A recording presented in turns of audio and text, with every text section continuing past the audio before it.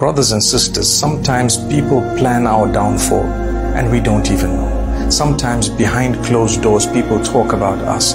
They want to harm us and we don't know. And they are planning and plotting. And sometimes they begin to execute their plots.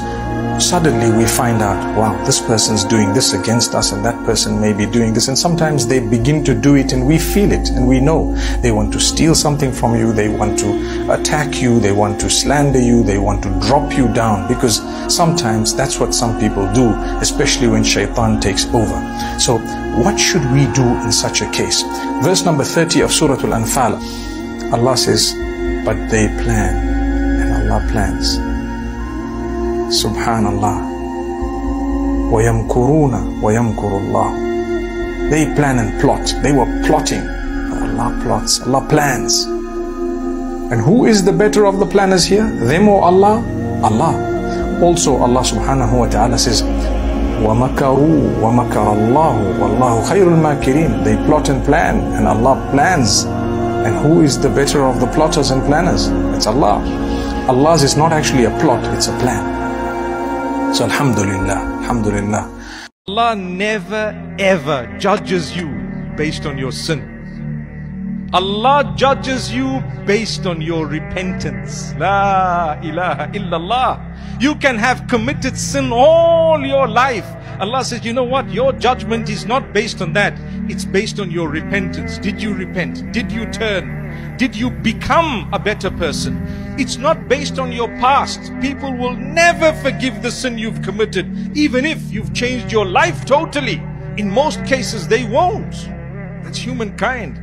We're not Ghafoor. We're not Rahim. We're not Wadud. Allah is Ghafoorur Rahim. Allah is the most merciful, the most forgiving, the most compassionate, the most kind, the most good, etc., etc. But people are not.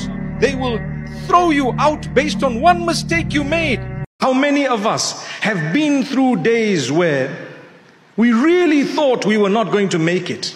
How many of us have been through times when we felt perhaps we won't find a job, or we won't get something suitable, or we won't be married, and today we're seated here with children? If you don't have one thing, you have to have 10 other things that others don't have. Because every single one of us is blessed. I have what you may not have. But trust me, you have what I do not have. Because had wealth been directly connected to the pleasure of the Almighty, the wealthiest of the lot would have been none other than Prophet Muhammad, may peace be upon him. But he went through challenges. He lost in his life his own children, one after the other. Was he not loved by Allah? He was loved more than you and I, more than anyone and everyone. We call him the best of creation, the most noble of all prophets. That's what we call him. He went through hardship. People spoke negatively about him. Don't they speak negatively about us?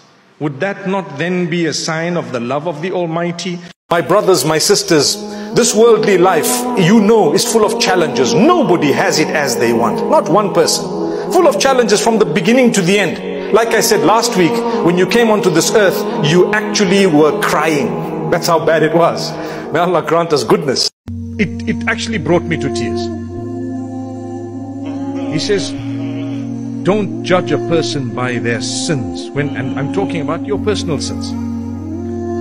Because you might have been there to see the sin, but you were not there to see the repentance.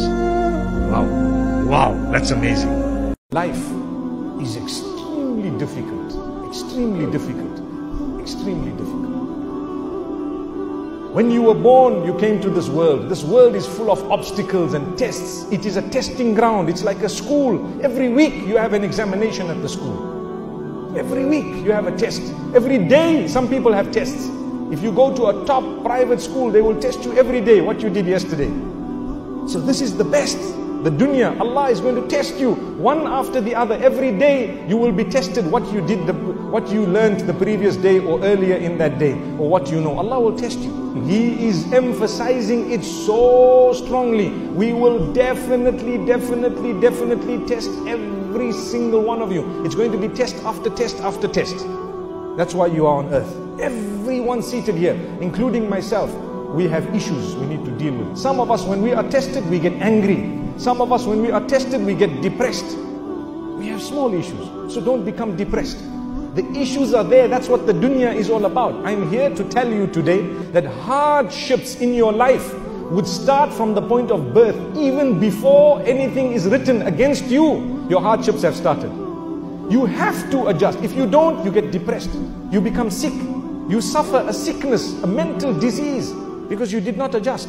You have to adjust. When you lost your job, or your salary went down, or they were retrenching people and you had to go, for example, don't be depressed. Make the most of what you have. Some of the people who are the healthiest and wealthiest are from among those who one day they suffered a dip and then they came up. You know what the Prophet ﷺ in his dua, he used to say, Allahumma arina al-haqqa haqqa. Oh Allah, show us the truth as true. Why? Because you live in an age where the truth looks like a false, it looks like lies sometimes, depending on how people have propped it up or down. Subhanallah, you can see things that look like they are true, but that's a lie. So the Prophet Muhammad, peace be upon him, used to say, Allahumma arina al-haqqa haqqa. Oh Allah, show us the truth to be true. Help us so that we are not confused. We need that dua today more than they did at that time, because today we're living in an age of Photoshop and video shop and social media where they can con you left, right and center. Allahumma arina al-haqqa haqqa. And that dua did not stop there. Oh Allah, show us the truth to be true. Warzuqna ittiba'ah. And oh Allah, accept us to be from those who follow the truth.